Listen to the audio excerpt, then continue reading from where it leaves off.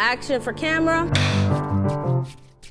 I felt like I wanted to be a director when I was in high school. And I realized that it was the director role that would really allow me to get every moment right. And I remember it was so heartbreaking. I just kept going into meetings and meetings and no, we're not going to accept you into this festival, and no, we're not going to give you money. I thought, okay, it's just me, I'm not good enough, just got to work harder and be more brilliant. I mean, we're in a pretty misogynistic town. It was an environment of sexual favoritism. I don't really want to make movies anymore, you know?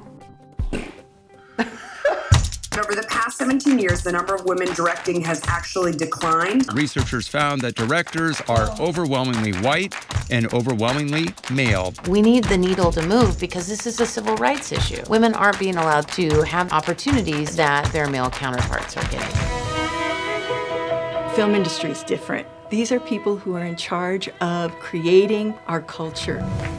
There's so much in the culture that's like quietly telling women that their stories don't matter. And it's really, really powerful when someone says no to that.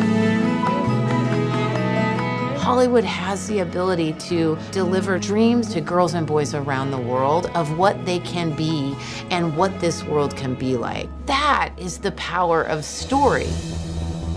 When you take women, people of color, trans people, and you put them at the center of the story, you change the world, we found out. You just put your head down and you just do it. Exploring contemporary issues through a futuristic lens.